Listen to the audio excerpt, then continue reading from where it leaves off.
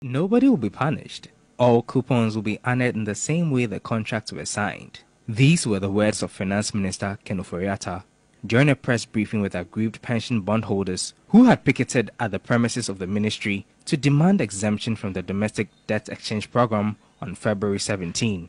Almost a month on, however, government is yet to make payments for coupons and matured principals, the second time the Finance Ministry has failed to honor payments due February 6 and 20. In a statement signed by a convener of the Bondholders Forum, Dr. Edu Ananenchi, the group gave a 48-hour ultimatum to the Ministry of Finance to honor its word to pay all matured principal and outstanding coupons due on the existing bonds issued. The group cited an earlier press release from the ministry assuring members of the forum that payment of coupons and principals of old bonds would resume by March 13 to bondholders who did not tender their bonds.